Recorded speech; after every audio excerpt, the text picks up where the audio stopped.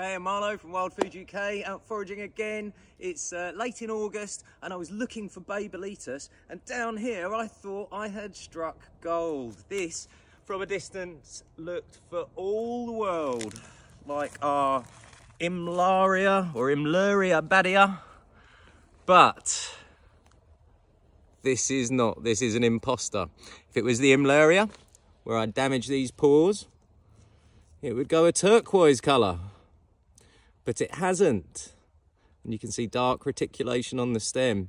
Looks like a lovely edible bolete, but this is not. This is the bitter bolete, Tylopilus felleus, not one you want to eat.